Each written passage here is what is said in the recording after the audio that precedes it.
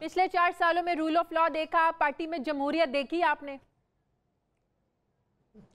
देखिए, मैंने हमारे मजहब में, हमारे धर्म में इरशाद में पढ़ा हुआ है कि शादी एक ही करनी होती है, बार बार शादी नहीं कर सकते। इस वजह से हमारी कोशिश होती है कि मुश्किल वक्त भी होते हैं, लड़ाइयाँ भी होती है, मगर कोशिश ये होती है कि उस शादी को कामयाब करें। अच्छा। मगर जब ये देखते हैं कि रास्ते उस तरफ जा रहे हैं जहाँ पे खड्डा है, फिर जो है ना हमें सोचना पड़ता है।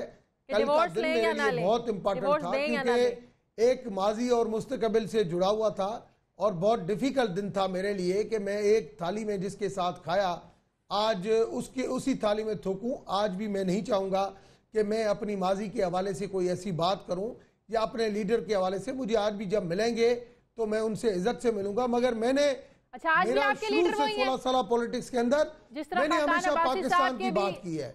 जिस तरह खाकान अब्बासी साहब के वजीर आजम आज भी नवाज शरीफ हैं, वो भी आज भी आपके लीडर वही हैं कि लीडर बदल गए?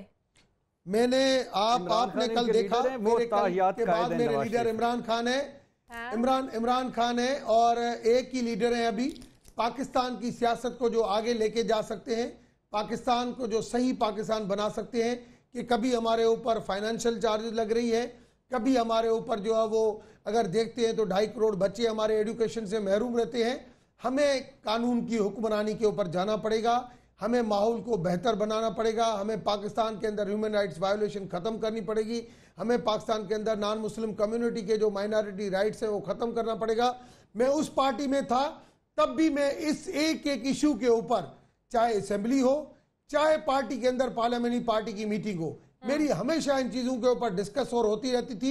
इवन शायद खाकन अब्बासी जब प्राइम मिनिस्टर बने, जब उन्होंने अपनी बातें की, जब 37 ममालिक का इजलास चल रहा था यूरोप में, मैंने उस टाइम पे भी ये कहा कि हमारी प्रायोरिटी वो होनी चाहिए कि हमारे ऊपर क्या होने जा रहा है।